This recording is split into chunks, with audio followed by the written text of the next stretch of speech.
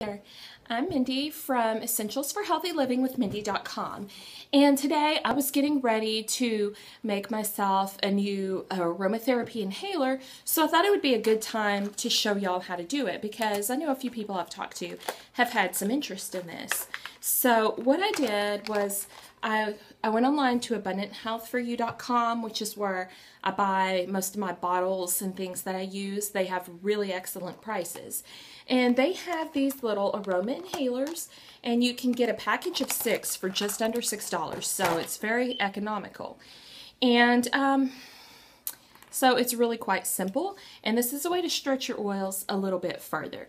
Today I'm feeling a little bit, got the scratchy throat coming on, so I know I'm trying to fight something off, so I've been using my oils, my Ninja Red, and my Inner Defense, and I wanted to make this inhaler just to use a little more often throughout the day.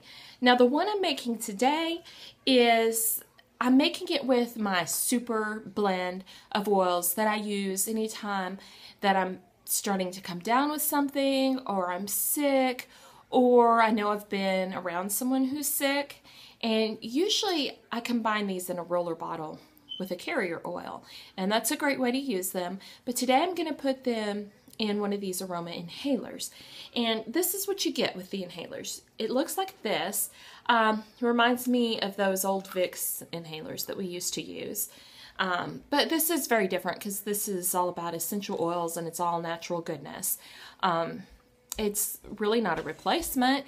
It's just a great way to use your oils. Now all I have to do, I've got this piece that screws in, and then I have the little wick that holds the oils and the end cap. And I've got a little munchkin who's come here to watch me. Just hang tight, baby. So this is my super blend for whenever I'm trying to stay well. The first thing I'm going to do is use thieves. And I'm probably going to use a little bit more thieves than the others. It's just a really great blend. These wicks hold anywhere from 10 to 15 drops, and you want to just pretty much saturate it. So for this blend, I am going to put, I'm going to go with 8 drops of thieves. So let's do that real quick.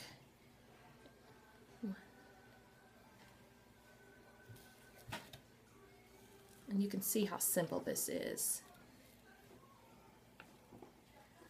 Thieves is a little bit slow coming out. My bottle must be getting low.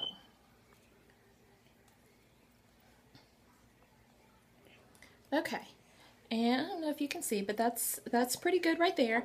Now my next oil I like to use is oregano. It's really great for keeping your body healthy and strong. And so I'm going to flip it around, and yes, I'm going to get some of these oils on my hand. No big deal. That's good for me, right? So I'm going to put about 3 oils of oregano. I know, Samantha. Thank you, baby. So I've got 3 oils there. Yes. She wants me to use peppermint, but I don't need it for this blend. Okay, now my last oil is frankincense, which is a really, really amazing oil. No, stop talking, please. And I'm going to put about 3 drops of frankincense, and using these together is just a really, really great blend for strengthening your body. Now, I'm going to just drop the wick down in here, and then all I do is pop that little end cap on, and there you have it. And then you can carry it with you in your purse or whatever you want, and just inhale it as often as needed, because inhaling your oils is an extremely effective way to get them into your body and get their benefits. And this is also really a good way to stretch your oils a little bit and get a little bit more of your money's worth, because I have one of these that I've been using with some different oils for about 2 or 3 months, and it's still going really strong.